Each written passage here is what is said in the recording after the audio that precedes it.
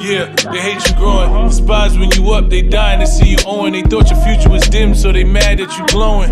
Finally reaping the shit that you was sowing, yeah. Representing the hybrid section of the BXNY, let's take a look at a smooth brother by the name of My-Son, the General. My-Son Lennon, born May 16th of 1976 from the hybrid section of the Boogie Woogie, a MC, battle rapper, and pure hip-hop barbarian whose name has rung many bells in the music scene since 1997. From battles with the late, great, legendary likes of Big L and rest in peace DMX to signing with Chris Lighty's Violator Records, My-Son has never been a lyricist to take lightly. But it ain't just music that makes Mice a legend, it's also character, style, and a spine made out of steel. We got right here a real stand-up G. Salute, salute, salute. But check it out, y'all. Before becoming a super dope vocalist, as a youth, My-Son was super nice on the basketball court, B.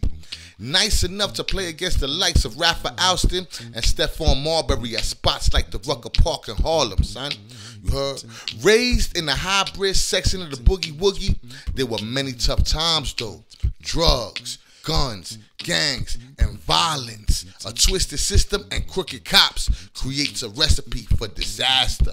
And Mice knows disaster as well as any G. And with the passing of his father when he was only 11 years old, My-Son, raised by his mother and grandparents on Miriam Street, had to become a man quicker than most. And he did. Briefly attending college where he looked to major in criminal justice for a few though, Mice had decided he'd rather chase his dreams of becoming one of the dopest MCs the Boogie Down Bronx has ever known. And he's nice with it, son. Really nice with it, son. Nice enough to grab the attention of representatives from Wanna Blow Entertainment in 9-7 and join their crew, which also featured Jay Mills. My-Son afterwards banging out fire mixtapes and hitting the streets to battle some of New York's illest. Big L, DMX, and even Sean Poe, the real bad boy himself, on the streets of New York City, making a great name for himself on the battlefield of hip-hop.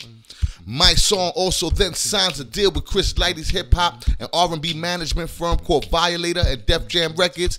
My-Son, after that signing and buzz, led to appearances on albums such as Mace's Double Up, Rough Riders Ride or Die Volume 1, Violator's compilation album, Violator, the album, and even DMX's The Great Depression. Talk about representing, Rob. A major label debut album, Life Teachers and Reality Bites, was set to drop in 1999 with features from superstars like Busta Bust, Busta Rhymes, Q-Tip, LL Cool J, and more. But life, well, life sometimes just happens. And his career wound up taking a major setback when he was convicted of 2 cab robberies that legend says he never even did. The first robbery happened in 1997 when a cab driver was robbed and hit with a beer bottle. The prosecutor also accused My-Son of a 98 robbery where another cab driver was robbed of a ring and cash at gunpoint. But My-Son the whole time maintained his innocence, with his defense claiming he ain't had no reason to commit no robbery. He was too busy and too focused making money as a rising MC and writer who even wrote for the likes of the Queen Bee herself, Little Kim. Opinion, I don't believe he robbed anybody at all. And My-Son still claims his innocence to this very day, saying the cab driver was never robbed, but there was a physical altercation over cab fare where he felt he was being overcharged by $3. Now, My-Son was offered a plea deal of 1 year. In New York, we call it bullet, yet he pled not guilty and ended up blowing trial. Damn, Mice, wish you would have took that bullet. But anyway, the jury found him guilty and he was sentenced to 7 to 14 years in prison. Damn.